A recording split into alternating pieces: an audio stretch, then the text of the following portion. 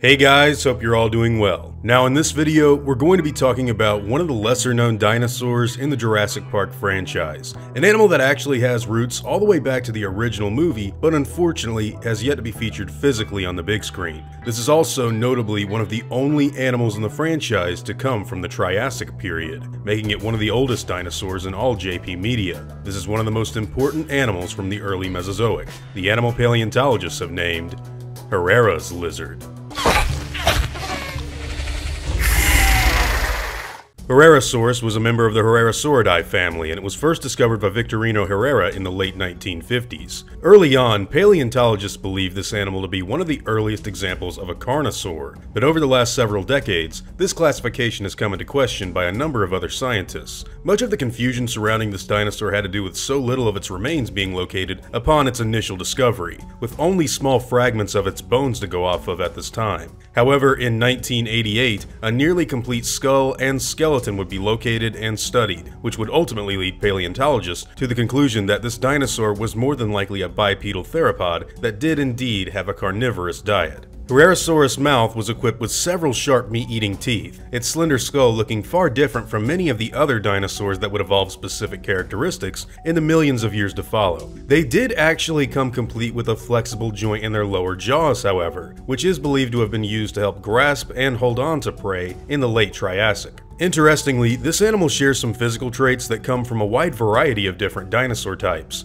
Notably, their vertebral centras looking similar to that of the Jurassic predator Allosaurus, and the pubis bones pointing backwards just like a bird's. For a long time, some people even believed that the animal could have been a sauropodomorph due to its odd characteristics. This has led the specifics of the dinosaur to be studied and questioned for several years after its discovery. Usually, it's described as a basal theropod or basal saurischian. Growing to an estimated 20 feet long and weighing in at what we believe to be 770 pounds, Herrerasaurus shared its environment with other creatures like the Eoraptor, Saurosuchus, and Hyperodapedon, and the formation from which it was discovered was once a volcanic floodplain with lots of forest to live in. Roaming the lands of what is now Argentina, Herrerasaurus has the prestige of being labeled one of the earliest known dinosaurs to have ever lived. Unfortunately, 230 million years ago, the creature would fall into extinction. But after InGen's scientists were able to find its DNA, they were successfully able to create their very own genetically engineered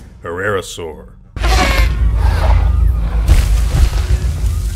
Jurassic Park's Herrerasaurus were bred on Isla Sorna by the genetics company. During the events of the first movie, 4 individuals were present on Nublar. However, all of them were found dead during Dr. Wu's cleanup operation in October of 1994. And to add insult to injury, all viable embryos of the animals were said to have been destroyed after the cold storage units had flooded during the sabotage. Luckily, DNA samples were retrieved on Isla Sorna during the evacuation of Site B. However, no known specimens were ever recorded as to having lived on that island at any given point in time. Unlike many of the other dinosaurs that are featured on InGen's list, Herrerasaurus has yet to be shown in the film series, so we can't really know for sure just what it looks like in live action just yet. But we do actually have some soft canon information on the animal from both Jurassic Park the game and Jurassic World Evolution, the former of which shows us that the red-colored creatures shown in 1993 were not yet fully grown individuals, and that they could actually grow all the way up to 20 feet long, just like their fossilized counterparts. They do, however, also come with InGen's trademark pronated wrists, which bend down in a way that is very much improbable for the real-life animal. The creatures shown off in Jurassic World Evolution have a similar design to that of the 2011 game. However, they come in a variety of different color schemes that make them stand out from that older version. It's possible that we could actually see this guy make an appearance in the next Jurassic World movie, but until then, we can't really theorize too much on what it will look like in live action until we actually see it. So what do all of you guys think about the Herrerasaurus in the Jurassic Park franchise? Is this a creature that you'd love to see more of, or would you rather we get another animal that is yet to be seen? In my opinion, it would be a great addition to the franchise because it would add variation in carnivore sizes. But hey, whatever your own thoughts and opinions happen to be, I'd love to hear them in the comments down below.